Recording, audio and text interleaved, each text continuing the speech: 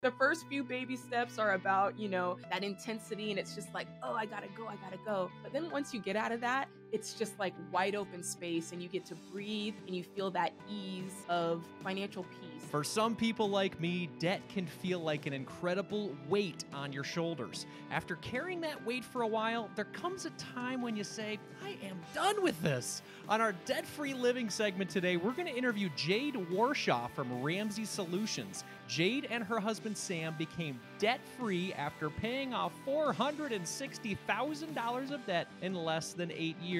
Today, we're going to learn how they accomplished this family financial goal and what they're doing with their money now. Welcome to the show, Jade. Hey, thanks for having me, Andy. What's going on? Oh, man, this is great. You and I have known each other for a couple of years now. I'm really glad to have you on the show and talk about your incredible story that's going to motivate a lot of people, I think. So let's talk about your original motivation. Why did you want to become debt-free in the first place? Well, it's funny. I always say we didn't have a choice. When you have that much debt, Andy, you cannot live. There is no semblance of a life when you have $500,000 of debt. So that was a big factor of it. And two, I grew up in a house where money was a struggle. I know what that feels like on the kids. I know what that does to a marriage. And we were just determined to have a different outcome. Yeah, absolutely. Well, what type of debt was this? What was 400?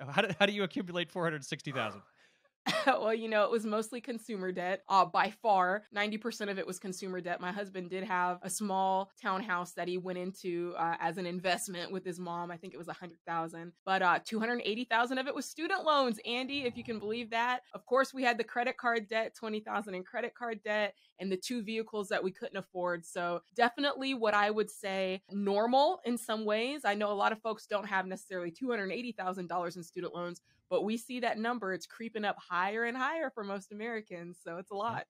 Yeah, absolutely. Was there a moment that you and Sam, something hit you and just said, we got to make a change? What happened? What happened was we moved. We got married, and the first year of our marriage, ignorance is bliss, right? You haven't really combined everything yet. You're just enjoying each other. And as we started combining money, and we had an opportunity to move to South Florida, and there's something about a move that you start writing everything down and seeing what you have and taking inventory of it. And that combined with the fact that our student loans were starting to become due, it was just a recipe for enlightenment and also disaster. Yeah, absolutely. So what did you guys do to start making some changes at that point? Yeah, I say all the time, when you have that kind of debt, it's easy to blame a lot of people, right? You can blame the student loan industry, you can blame your parents, you can blame your high school because it's like, oh, we didn't learn this in high school. If only we had learned how to budget in high school. And so we went through that where you're just blaming everybody, but then we hit this point where it's like, okay, you cannot blame your way to a better life. You've got to start making changes. And so we did. I remembered a guy named Dave Ramsey, and I remembered hearing him on the radio. And so I told my husband, I said, there's this guy, Dave Ramsey. I think he can help us. And so we went over to Barnes and Noble and we picked up the book, The Total Money Makeover. We picked up the workbook for him and we started working through it, and it was like, okay, we need to submit to this plan. Our way has not been working, and so we need to find another way. And that's where it all started. And we started submitting to that plan, and before you know it, we were starting to make headway with that debt. Yeah, well, I also I'm very familiar with that plan, as it helped me and my wife get out of debt as well. Thank you. Shout out to Dave. Yeah. Question with that. Obviously, there's 2 levers you can pull during that process: the increase in the income part or decrease in the expenses. Did you do both? Did you do one more than the other? Talk to us about that.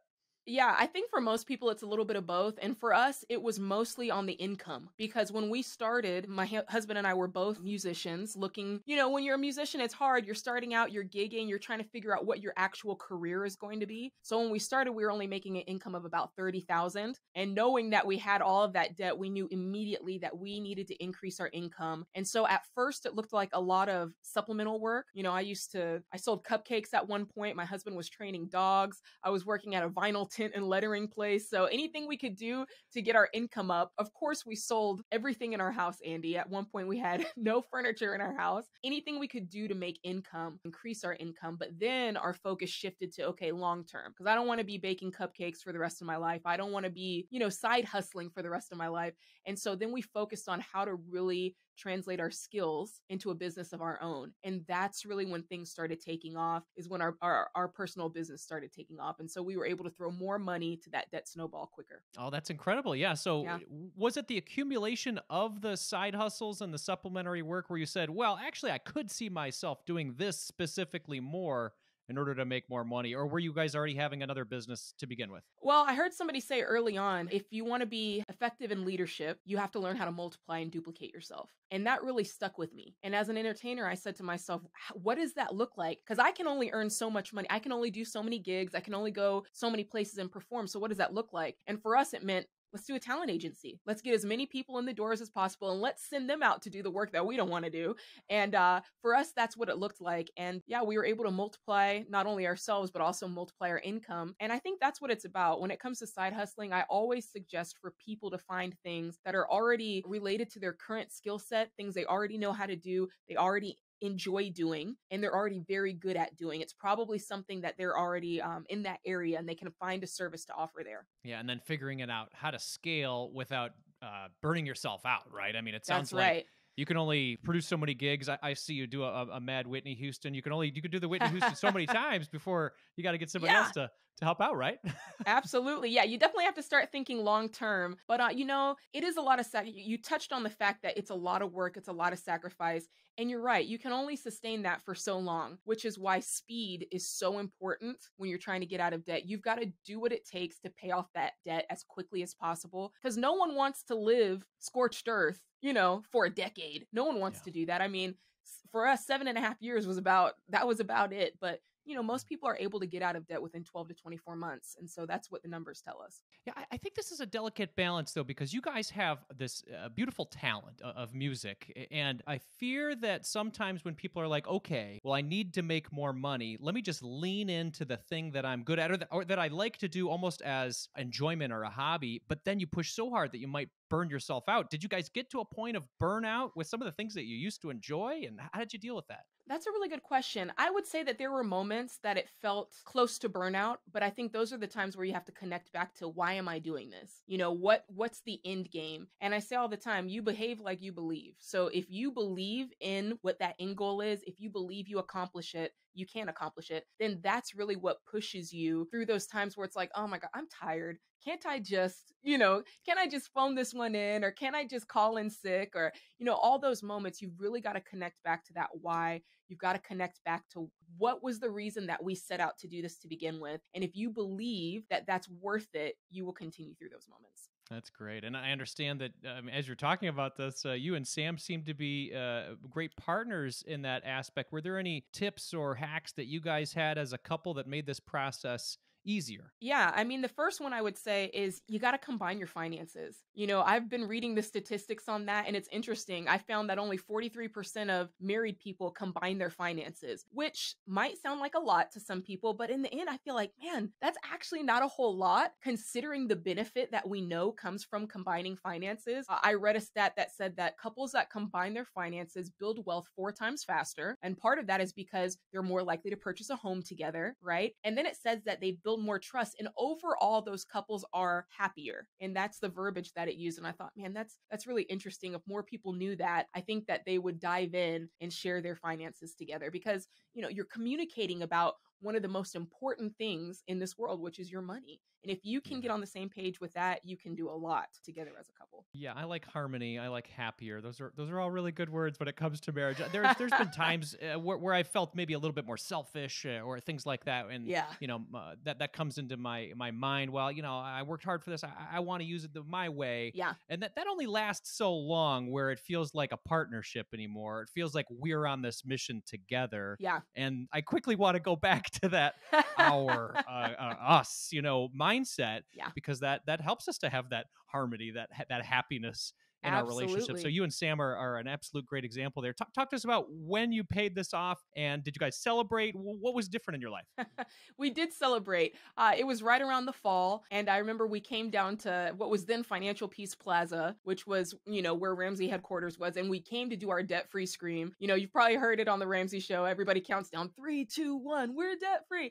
So we did that, and our family was there. And afterwards, Andy, it was Black Friday, and so I was like, okay, we're going on a shopping spree. Mom, you get what you want. My sister, you get what you want. Of course, Sam and I, we had such a good time. And it was one of those times that, you know, we had a certain budgeted amount, but we made it pretty high so that we could just enjoy and not think about it. And that was, I mean, that made the sacrifice totally worth it. You know, because over the past 7.5 years, it was saying no to new jeans and no to a new pair of shoes and just no to those everyday kind of basic things. And it was so cool to have that day where it's like, I like that purse. I'm gonna buy it. Let's go out to lunch. I am not gonna look at the price first. I'm just gonna pick what I want on the menu. So that was just a really fun time. That's incredible. Now, is it surreal for you now working for Dave Ramsey and his awesome company?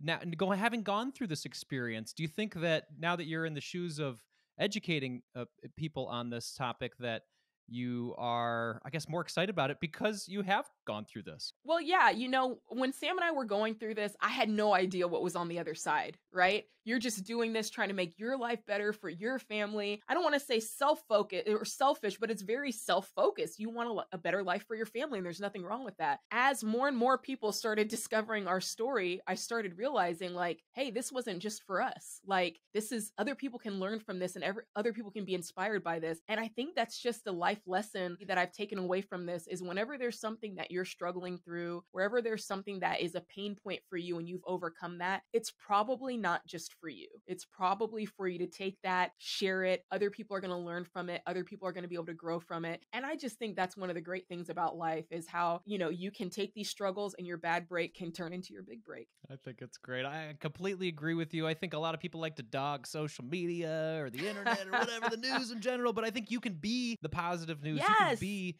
the good stories out there. And Jade, you're sharing that with us right now. Talk to us about, what does it mean to not have $460,000 of debt in your life? And what does that mean for your future now? Oh, it means everything. You know, when you've probably heard Dave Ramsey say this a million times, your biggest wealth building tool is your income. And when you're giving that away month after month and payment upon payment, you can't build wealth. You don't have the margin left to really give towards your retirement or just building wealth. And so now that our income is totally freed up, it's great. I mean, it's allowed us, we were able to save for a down payment and purchase our first home with peace, you know, not overspending and not getting caught up in the craziness of 2020, right? We just were able to purchase that in a peaceful way. We were able to buy yet another vehicle in cash because we had the margin to save up. And, you know, as the baby steps go, we're investing 15% into our retirement. And that's really fun to watch. So this is what I call the good part, Andy.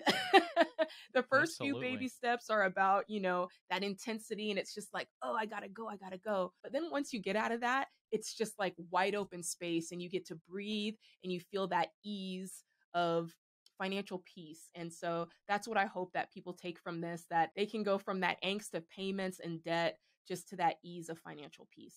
That's incredible. Yeah, well, there's somebody listening right now, and they see that you've paid off 6 figures of debt, and they're also dealing with a mountain of debt. Maybe this is credit cards, maybe this is student loans, and they are just feeling paralyzed. What is one step they can take following this interview to move forward?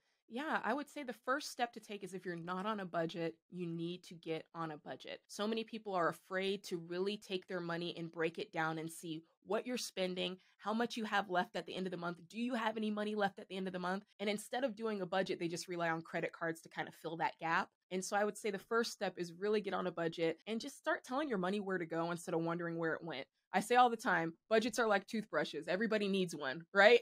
Without a toothbrush, things get crazy and nasty real quick. And it's the same thing with a budget, you know? And I think that in our society, and maybe growing up, budget becomes kind of that bad word, but it's a good thing. You just need to remember it's something that you have control over. It's something that it defines your money. It does not confine your money. So I love that. Financial hygiene, right? Yes, Jade? financial hygiene. I love that, Andy. I'm writing that down. That's yours. That's yours. You take it. I love it. No, I mean, it's a good example. Like, some of these things we got to do every day Yes. in order to have a good life. Physical health, financial health, Right. mental health. You got to do the little things. And yeah, they don't take a long time, but man, are they important. And they give you those epiphanies to help you move forward and tackle these gigantic goals like Jade and Sam did. Jade, thank you so much for your time today. I love watching you, listening to you on Ramsey. Tell people where they can connect with you and learn more from you on your new journey. Yes, absolutely.